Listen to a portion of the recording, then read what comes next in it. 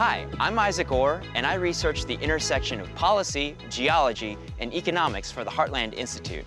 I'd like to dispel some myths about the health effects of fracking. I'm on a farm in Pennsylvania, and right behind me are several natural gas wells and tanks. Some people who oppose fracking claim it poses significant threats to people's health.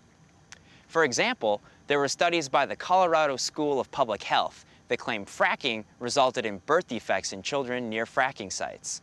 Another study claims fracking for natural gas was responsible for higher rates of hospitalizations in rural Pennsylvania. And then there was the well-publicized study New York Governor Andrew Cuomo used in justifying his ban on fracking in New York. But these studies are not credible.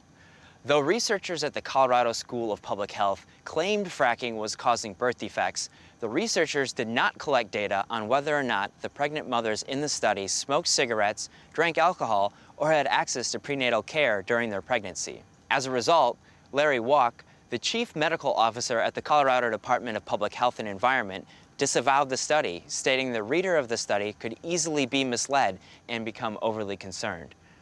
The Pennsylvania study on hospitalizations claimed exposure to chemicals used in the fracking process were associated with greater rates of hospitalization for heart, skin, and nervous system conditions. But once more, the research was not thorough.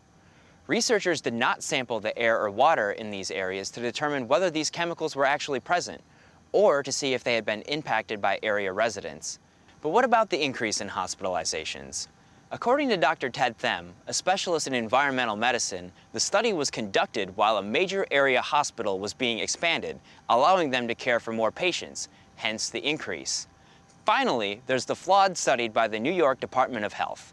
Governor Andrew Cuomo used the thoroughly discredited report from Colorado to justify his fracking ban.